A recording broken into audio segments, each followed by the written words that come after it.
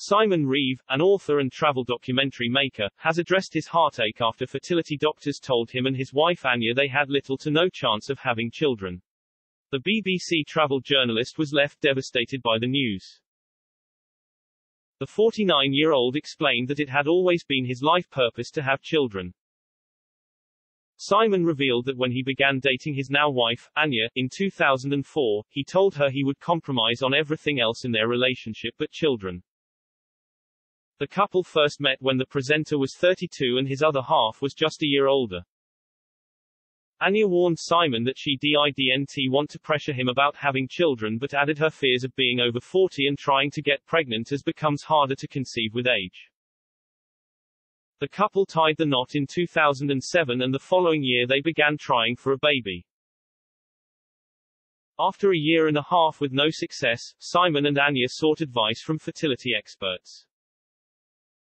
His wife was given the all clear but it appeared that the BBC presenter had an issue with his own fertility. Simon was left numb when a stern specialist told him that it was his sperm that was the problem. He was left horrified when the expert told him that he was basically infertile. In an extract of his book Journeys to Impossible Places, obtained by Daily Mail, he wrote, "I would not be able to have children. It was the starkest of messages, I could hardly take it in." Simon explained he was told he had loads of sperm but they were deformed and will never be able to break into Anya's eggs.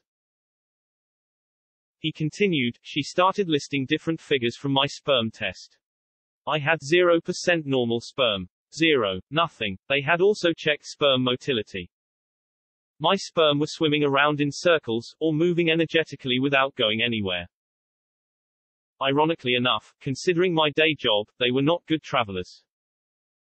Despite the daunting diagnosis, Simon's wife Anya was not ready to give up the journey into parenthood. The doctors urged the BBC presenter to overhaul his diet and make some big changes. Simon also decided to see a nutritionist, who banned him from eating chocolate and drinking wine.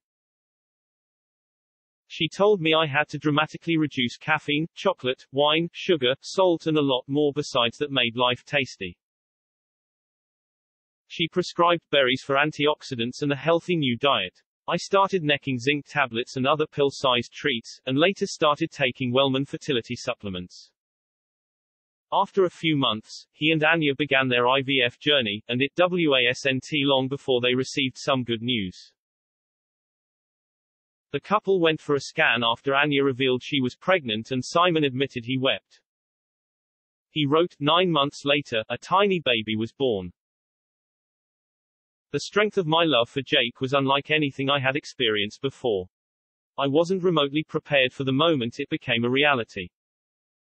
Simon and Anya are proud parents of their now 10-year-old son Jake.